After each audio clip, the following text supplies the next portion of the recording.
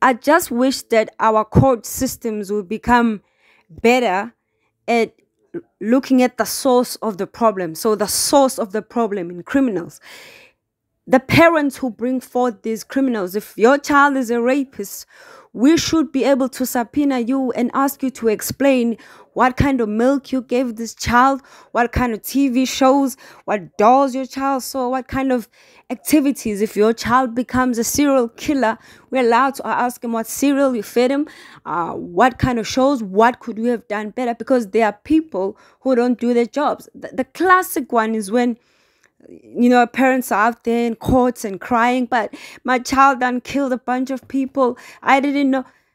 Parents will do this in front of the news.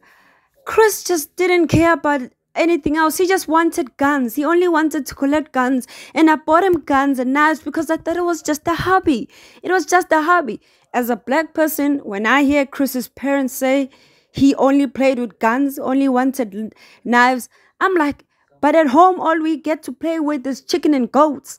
That's a hobby, and it's not even a hobby. It's where you gotta feed the chicken, go take the goats to the fields and bring them back. I swear, watch this story on Investigation Discovery. The parents literally says he only cared about guns, guns. And then when your child goes and kills a bunch of people, you're like, I didn't know. Was there anything I could have done? We gotta take you to jail too, mama.